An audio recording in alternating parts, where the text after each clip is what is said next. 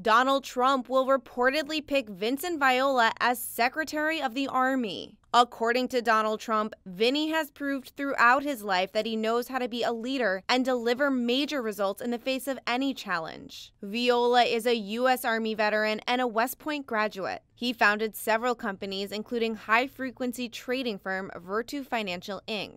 He was also formerly the chairman of the New York Mercantile Exchange. Viola released a statement saying, "A primary focus of my leadership will be ensuring that America's soldiers have the ways and means to fight and win across the full spectrum of conflict." Viola also owns a stake in the professional hockey team, the Florida Panthers, an ownership stake that would have to be placed in a trust if confirmed as Secretary of the Army.